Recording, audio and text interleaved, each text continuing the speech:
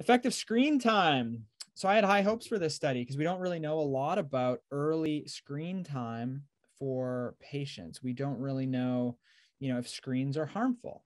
We've been kind of led to believe that people after concussion should avoid screens. We don't really have any data on this. We don't know that if it's actually harmful or not. But yet we're telling people to avoid screens. Theoretically, screens could be stimulating. And if we want the brain to have low stimulation, then we should probably tell people to avoid screens. But we've never really studied it. So I had some high hopes for this study, but unfortunately it wasn't that great. It just wasn't done in a way that I think would be the best way to do it. So 125 participants presenting to the University of Massachusetts with an acute concussion, less than 24 hours after injury. Participants were randomized into two groups. So they had a screen time permitted group saying you guys are allowed to engage in whatever you want to do for the first 48 hours. And then they had a screen time abstinent group, which was told to abstain from engaging in any form of screen time for 48 hours. And all participants were advised to avoid work and school for 48 hours. Participants completed the symptom severity scale at the clinic at enrollment, and then they did it every day for 10 days during the study duration. For 3 days following hospital discharge, participants completed a daily screen time survey. On days 4 to 10, participants completed an activity survey. They should have done screen tracking, I think, to actually look at screen time usage, because now you can do that, but it wouldn't take into account TVs or things like that. But obviously self-report, you're going to get a bias, especially if you've told this group here to avoid all screens. They may not tell you that they've actually been on their screens, right? They may be wanting to be a little bit compliant, and they may want to say, no, I was good, even though they weren't. So we have to take that into account, that there could be some limitation there. Primary outcome was days to concussion recovery, which was defined as having less than 3 points on the symptom severity scale. They also looked at different ways of measuring recovery. So they used 3 additional thresholds because previous literature, some studies have shown that recovery is defined at less than 7 points on the symptom severity scale.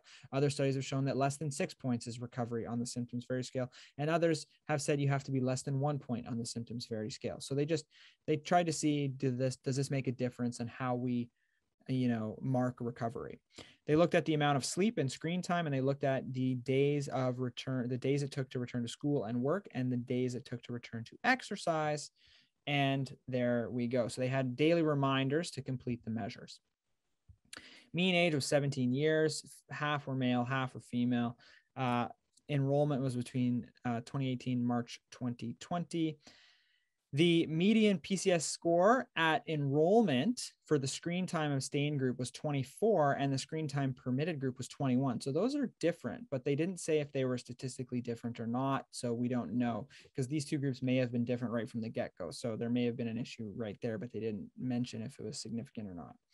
Cox regression model demonstrated that female participants, regardless of what group they're in, and those in the screen time permitted group were less likely to recover over the 10-day study duration than males and those in the screen time abstained group. Screen time permitted group had a median time to recovery of 8 days, compared with only 3.5 days in the screen time abstained group. Remember, this is just trying to get to symptom severity score of less than 3. Now, interestingly, as soon as they got to as soon as they submitted a score that was less than 3, they called them recovered. But 12 participants in each of the groups reported that they had a score of less than 3, and then the very next day reported more than 3. So are they actually recovered, or they just have a good day? Okay, so they're marking that day as the cutoff point, yet they kept tracking their symptoms, and 12 patients in each group actually ended up having an increase of symptoms again. So we don't actually know if these people were recovered. So we're using this marcation of recovery based on self-reported symptoms, but yet the symptoms were fluctuating. So are they actually recovered? We don't know. So the whole study starts to fall apart. 80 participants completed all 3 days of screen time survey. Screen time permitted group had a median of 630 minutes of screen time use, compared with only 130 minutes in the screen time abstain group. So the screen time abstain group was still on their screens, and we don't even know if this number is accurate, because they may have been not reporting the full extent of their screen use, but we don't know. Using any of the alternative ways of defining recovery didn't really make a difference. They still, had the same thing. 73 participants reported sleep duration was not different between the groups in any way. Median time to return to work or school was 7 days in the screen time permitted group versus 6 days in the screen time abstain. Does that matter? 1 day earlier? Maybe, maybe not. Median time to return to exercise was 8 days in the screen time permitted group and 7 days in the screen time abstain group. Again, is this, does this mean anything? We don't know. So anyway, conclusion, there's been limited data to guide screen time following concussion. This study found that avoiding screen time during the acute concussion recovery may shorten the duration of symptoms. So obviously this study has a lot of problems, but it's an interesting one that gives us some insight into screen time use, and potentially we should be telling patients to avoid screens in the first, 48 hours after their injury. I think we need better quality studies to, make a better recommendation on this, but for now it doesn't hurt.